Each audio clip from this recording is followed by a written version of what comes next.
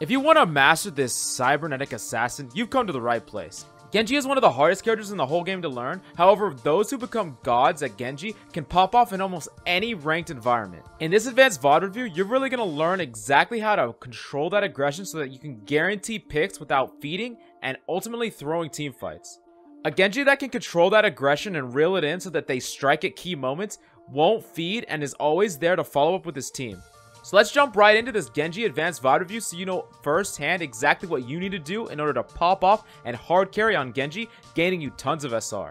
Do you want in-depth guides telling you everything you need to know to improve? Then come give our website a shot. GameLeap.com has hundreds of guides over every character in the game to ensure that you're prepared for any meta. Every single guide is made by Grandmaster players, so you get the absolute best tips and strategies out there, all in the same spot. So what are you waiting for? Come check us out in the links down below.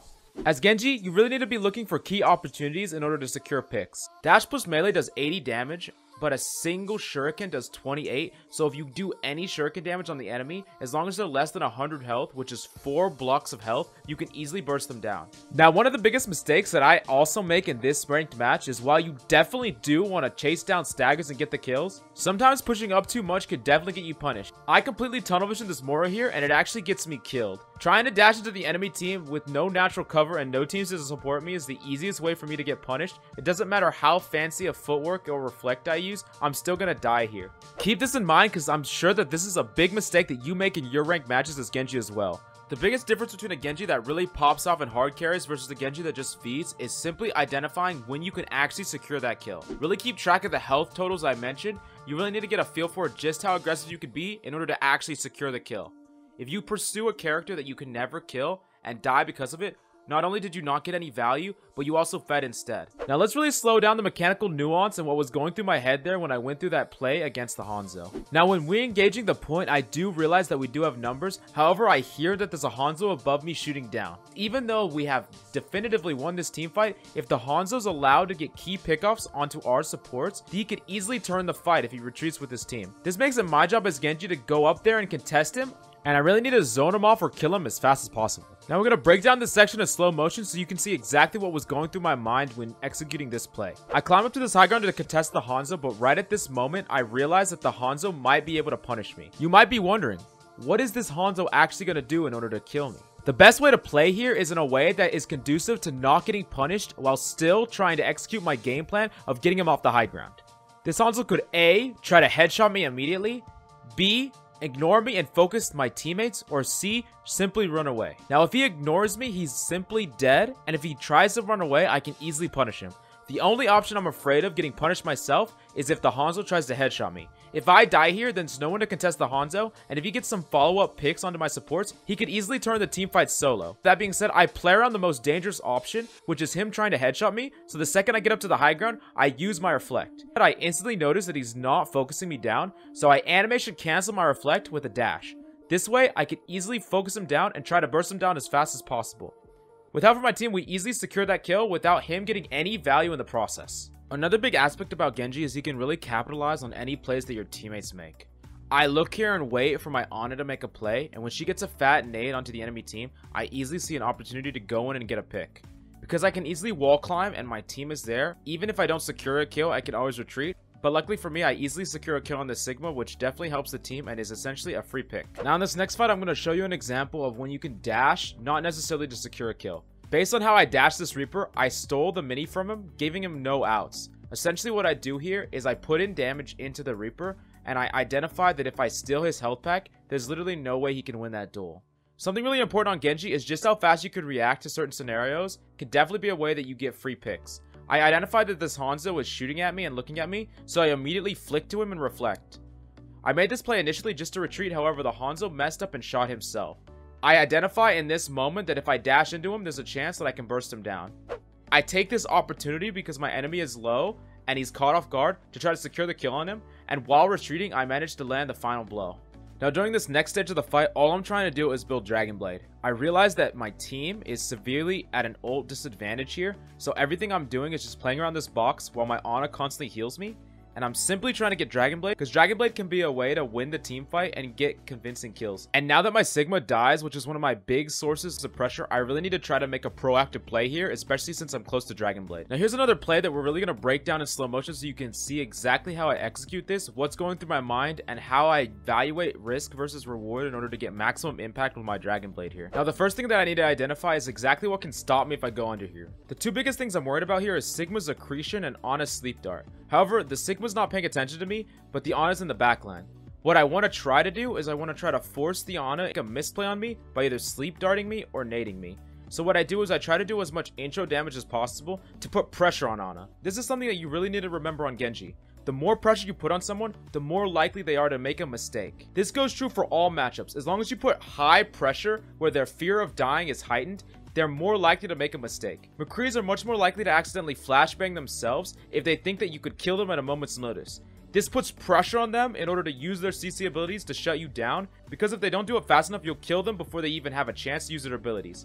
Because I put a lot of pressure on this Ana, it actually forces her to make this misplay that allows for this play to happen in the first place. And from there, I dive back in with my Dragon Blade, going all in, trying to definitively win this team fight. Simple Dragon Blade mechanics from here on out get me an easy 3k and a definitive team fight win. Now looking at the time, 14 seconds left, I just want to make sure that the enemy team can't touch the point, and if they can, I want to try to use that opportunity to get picks. So I'm trying to look for staggers here, or try to look for stragglers. I see this Ana and I try to replicate the exact same play that I made before. I put a lot of pressure on her and put my reflect right into her face. Before she can actually punish me, I easily dash through her and get a free kill. Now with sizable numbers advantage and the enemy just pouring into the team, I can easily look for the isolated targets and try to focus them down. I easily focus on this Reaper and this Lucio here, definitely winning the team fight for our team, and we just get to move on to the next round attack while still holding the enemy at first point. This sets us up in a really good position in order to easily win this match, because all we have to do is keep the first point and we win. Now moving along to attack here, I make a big play right off the bat. The enemy team decides to play a Bastion comp, and what I do here specifically actually dominates this Bastion. Firstly, I see in this right window that there's a Baptiste, and I put in damage in order to bait out Immortality. After I bait out Immortality, I realize that the Bastion won't have the protection that he needs in order to stay alive, so I look for an opportunity to make a play on the Bastion. Going around this corner, I have both my Reflect and my Dash, so if worst comes to worst, I can easily use my Reflect plus my Dash to get back to my team. That being said, I can easily look for an opportunity, and if the opportunity presents itself, instead I could use these abilities to try to all-in the Bastion, which is exactly what I do. After pouring in some damage to this Bastion, it's really easy for me to secure the kill on him and get out. Try to do this in every game you play. As long as you have your abilities, you can always disengage at any time. However, if an opportunity presents itself, definitely try to capitalize on it, because sometimes if you see an opportunity to get an easy pick, it's definitely worth it. And after you confirm that kill, you get your dash back so you can easily still regroup with your team or dash to safety. Now moving on to the last stage of the fight, all I'm trying to do here is poke up for Dragon Blade. I dash through the Mei, but I dash towards this Mega Room because it's easy for me to get healed up, and I want to get my abilities back on. Something interesting I do here is I simply dash to the whole team, because as long as I touch any enemy, as long as my teammates finish them off, I get dash resets. This allows me to dash through the team rapidly. This is why in something like a dive comp, diving in as Genji could be really strong, because you get more and more dashes, because you don't actually have to secure the kill yourself. Your team could secure the kill as long as you did some damage to the target. Now, while there wasn't a really good example of a Dragon Blade in that video, what kind of Genji main would I be if I didn't show you how to pop off with huge Dragon Blades and hard carry your games? Let's jump in and analyze in slow motion exactly what I do in this game to pop off and have a huge 5-man Dragon Blade so that you can replicate it in your game. Now, something I found to be far more consistent when getting nano blades is honestly just wait for the Ana to nano you on the ground. I can't tell you the amount of times I dashed up expecting a nano, but my Ana's simply not giving it to me. While it is more efficient, yes, to dash up in the air and get the nano mid-air, ultimately it doesn't matter if you get killed in the process. If you dash up expecting a nano and you simply won't get it, a lot of times you'll just die. That being said, in most of my games, I simply just ask the Ana to nano me on the ground. That additional 1 second more that I would get from my nano blade by getting nano in the air is incomparable compared to actually getting the nano off in the first place. Now we're going to break down the actual Dragon Blade in slow motion so you can really see exactly how I execute it here. Now when you are nano blading, there's two big things to think about. Firstly, you're not really afraid of nearly anything on the enemy team. Specific CC like Sleep Dart can definitely shut you down. However, regular CC like Flashbang can stun you, yes. However, it's still really hard to focus down a nanoed Genji at all. That's the biggest difference between being nano bladed and being regular bladed. You don't have to play with as much caution because you're far more lethal and you can take a lot of damage as well. Echoing the pressure point I made earlier in the video, the enemy McCree was under a lot of pressure and it forced him to make a mistake. Being faced down by a nanoblade is one of the highest pressure scenarios in the whole game, so your enemy team are bound to make a mistake. Go fast and go into the enemy team really quickly with intent, and the enemy players are sure to make a mistake. Even if they don't act at all, it doesn't matter because it will take you literally seconds in order to kill everybody before they even have time to react. Now right here, the easiest way to kill these two squishies is with slash and animation cancel dash. This is a simple combo with Genji that can instantly kill any 250 HP heroes or less. After I kill them, I easily turn on this Orisa and kill her as well. I see that the Ana is there and execute an easy 180, followed by a kill on the Zarya. Essentially, all while I'm getting these kills, I'm analyzing the enemy surroundings and I'm really deciding on who to go on next. With Nanoblade, the only thing that matters is speed. As long as you're fast enough, you can get away with nearly anything because of just how fast you can one-shot the enemy team. Keep this in mind when trying to execute a Nanoblade in your games. Some of the best Genji players in the world simply emphasize speed of a Nanoblade over anything else. The faster you get at executing a Nanoblade, the less likely you are to get punished, and the more likely you are to have insane impact. Try practicing against bots where you have increased damage so that you can easily replicate what it's like to be either damage boosted or you have a Nanoblade. This way you can practice the separate mechanics when being damage boosted or nanoed while executing a blade. Now keep in mind just how fast the slash dash combo is. The enemy team will be unable to heal up the target you're trying to burst down if you do it fast enough. You can easily kill a Lucio mid-air while he's trying to execute a beat, or even people standing inside Transcendence. Genji is one of my favorite characters to play in the whole game, and I'm sure many of you feel the exact same way. Even when the enemy team tries to hard counter you, you can definitely still get value out of them as long as you use precise play, try to look for those game-winning opportunities, and definitely try to reel in and control that aggression so you don't feed like I did at the beginning of this video.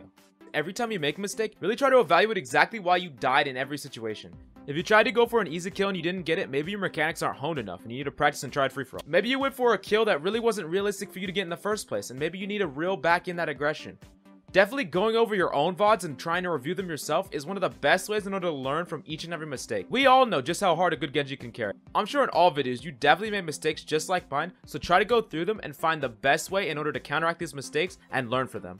Anyways, I hope this guide has been extremely helpful for you. Please let me know if this is something that you want to see in the future where I really break down individual plays and thought processes. So tell me which characters you would love to see and if this format is something that you like to see more of. Anyways, I'm Coach Mills, and until next time. Do you want to develop yourself as a player whose skill is not only adaptable but transcends multiple metas? Don't worry, we got you covered. GameLeap.com is the only place where you'll find skills that work you from the ground up so that you can have the solid fundamental that can transition through any meta that you can come across.